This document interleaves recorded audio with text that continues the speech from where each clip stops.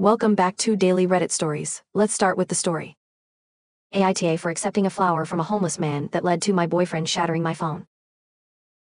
A few days ago, it was my birthday, and I'm still reeling from what happened with my boyfriend. We were walking home together when we passed by a group of homeless people. One of them gave me a dead flower and said, "Here you go, miss, since you're the first woman who walked by." It was about 10 p.m., and my birthday was right at midnight, so it felt kind of special to me. I thanked him and kept walking. My boyfriend didn't say anything, so I figured everything was fine. Later, I pulled out my phone to record a quick video of the flower and share it with a friend, but my boyfriend suddenly tried to snatch my phone away. I laughed and asked what he was doing, but he didn't answer and just kept walking. He seemed a bit annoyed, but I wanted to get the video, so I tried again. This time, he hit my hand hard, causing my phone to fall and shatter on the concrete. The screen protector was completely ruined, and I was devastated. I yelled, "Why did you do that?" And he threw the flower onto the road, saying it was my fault for embarrassing him. I was in tears because 1. He broke my phone. 2. He threw away the flower, and 3. I didn't understand what I did wrong. He made me delete the video of the flower right in front of him, and we walked home in silence. When we got back, I lost it, crying and screaming, asking him why he did that, especially an hour before my birthday. He said, "How would you feel if a girl gave me a flower in front of you?" I replied, "If it were the same homeless woman we see all the time, I wouldn't mind. We've passed by this guy a lot." He called me a liar and said I was being manipulative and disrespectful in front of other men. I don't get how it was disrespectful. It was just a dead flower, and I wasn't even planning to keep it. I thought it was a cool, unexpected gesture, especially right before my birthday. He called me an attention seeker and made me feel awful. We went to bed without talking, and the next morning he was gone. I went to brunch with friends to distract myself, but I still felt terrible. I'm not sure if I was completely in the wrong here. Maybe I shouldn't have accepted the flower, but it felt innocent to me. He still hasn't spoken to me, even though his siblings wished me a happy birthday. I'm at a loss and don't want to lose my boyfriend over what happened. Update. Hello everyone, thank you so much for all the help. I broke up with him. To be honest, I still love him, and I'm trying to cut all communication because I know that if he contacts me again, I'll most likely go back. I literally made a list of all the reasons why he sucks, and try to read it every time I want to text him lol. Here's the update. He surprised me with my favorite flowers and a letter. He wished me happy birthday and apologized for his reaction. He said he was being immature, and that it wouldn't happen again. He said we should work on communicating each other's boundaries better. He also apologized for ghosting me for a few days. He said he just needed some time to cool down. Not going to lie, I just wanted my boyfriend back, so I accepted the apology under the condition that he will never do anything like that again. He swore on his life that he'd never make me cry ever again. I genuinely saw a shift in his personality. He was even better than when I first fell for him.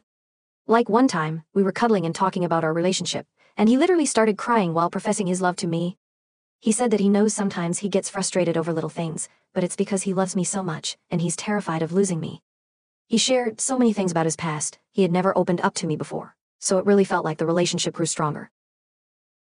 We went to the beach as a little birthday celebration with his friends. We were 6 in total, and I was the only girl. 2 other girls were supposed to come too, but they had work. I didn't know that until I asked one of the guys, and he told me. Long story short, he got mad at me for wearing a bikini. He was like, "WTF do I look like having my girl walk around half naked like a hoe in front of everyone?" I reminded him that we're at the beach, and a lot of people wear bikinis at the beach. He said that it's different because I'm the only girl here with 5 guys and it makes me look bad. I said I didn't care and went back to everyone. After a little while, he pulled me to the side again. He called me names, said that one of his friends obviously wants to fuck me, but I'm too fucking dumb to see it. He said he overheard him. I don't think this is true, but Ike. He was very angry, but also he had been drinking, so that could explain his irrationality. I started crying and then went home, because I didn't want people to see me like that. He was being so weird. I don't know why he was being aggressive all of a sudden. Like before the flower incident, he had never used that kind of language with me, especially in public. He came over that night to talk about what happened. I was so hurt, I honestly thought we had grown closer. We both explained our sides of the situation. I told him I wasn't trying to get anyone's attention by wearing a bikini, and I can kind of understand his point of view because I was a little uncomfortable too being the only girl there. He said I could have put my clothes back on, but I had to stay in a bikini. He said I looked like a hoe waiting to get fucked when I was lying on my stomach tanning. I can't really remember what he said after that. I was just so hurt. We were going in circles, so we decided to just go to bed. He then tried to initiate sex, which just pissed me off. I said no every time. I heard him say something about me being an annoying ass bitch under his breath, and that was the last straw. I kicked him out and broke up with him. It wasn't easy. He was crying and screaming the whole time. He even punched a wall in my room. I was terrified. I never thought he could do that. We had never fought like that before. He finally left when I dialed 911 and threatened to call.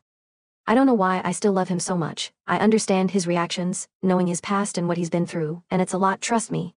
I know it's not an excuse, but it's still an explanation, right? Anyway, it's over now. Half of my stuff is still at his house, but I don't even want to think about it right now. He's blocked, and I am really trying to villainize him in my mind so I can move on, but it's hard when all I can think of is the amazing moments we shared. Like the time he was crying in my arms, telling me he loved me more than life itself, or the day he asked me to be his girlfriend, or when he gave me a promise ring. Maybe I did go wrong somewhere. It's just so crazy to think that all of this could have been avoided if I hadn't accepted the flower. I know I'm dumb for thinking he could change so quickly. I just wanted my boyfriend back. Thank you again, everyone, for the advice. Final update. Hey everyone, I think this is the final update on the situation. I'm ashamed to admit it, but I went back one more time. I know it was a stupid choice. It's hard to explain. It's like he has a hold on me. At first, it was just about the sex, nothing more. We didn't want to completely cut each other off, but I didn't want to officially get back together or start meeting new people, so we agreed this would be the best option. And for a while, it actually worked. After the 5th or 6th time, we decided to try getting back together, but to do it right this time. I laid out my boundaries: no yelling, no cursing at me, no hitting, no going through my stuff, and being respectful. I made it clear that if he crossed any of these lines, I would leave him. I told him I wasn't his emotional punching bag, and just because he's been through a lot doesn't mean he can take it out on me, especially since I've never treated him that way. He agreed to everything and shared his own boundaries with me: no yelling, being respectful, modesty, and not going through his stuff. I also read some comments about how punching a wall can be the first step to punching someone, so I told him that could never happen again. He agreed, and even booked a therapy appointment. He's really committed to self-improvement. Anger and impulsiveness are his only real issues. We both wanted this to work. Our anniversary is coming up, and I didn't want to break up right before it. Things were going fine until he sent me a TikTok of my post and accused me of exaggerating everything, basically calling me a liar. I'm attaching some screenshots because to this day, I still don't understand why he was saying all that. I got mad and called him, and we ended up screaming at each other on the phone. I felt like he was making everything about himself again, and dismissing my feelings because he was embarrassed. He came over with my stuff and broke up with me, insulting me the whole time. I didn't want things to end like that, so I asked him to stay and talk. Long story short, we ended up screaming at each other again, and he broke my MacBook. I'm so done. Luckily, I'm not going to school this semester, so I won't really need it, but he still broke it. Like, what the heck? I'm reading the book that was recommended to me, and it's hard to accept that my boyfriend is one of those people. I'm glad he broke up with me. I know he's not good for me. He hates me now, and it's for the best. I know he won't bother me again, and I have no reason to talk to him now that I have my stuff back. I'm still learning a lot, like what love bombing is. I didn't even know that's what he was doing.